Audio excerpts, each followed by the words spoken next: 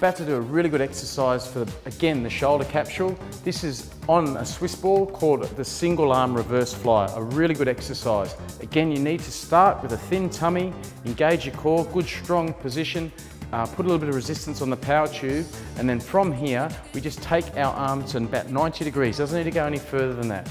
And you just maintain really good form and timing through that range of movement. Really good for the back of the shoulder, and also in between your shoulder blades, the scapula.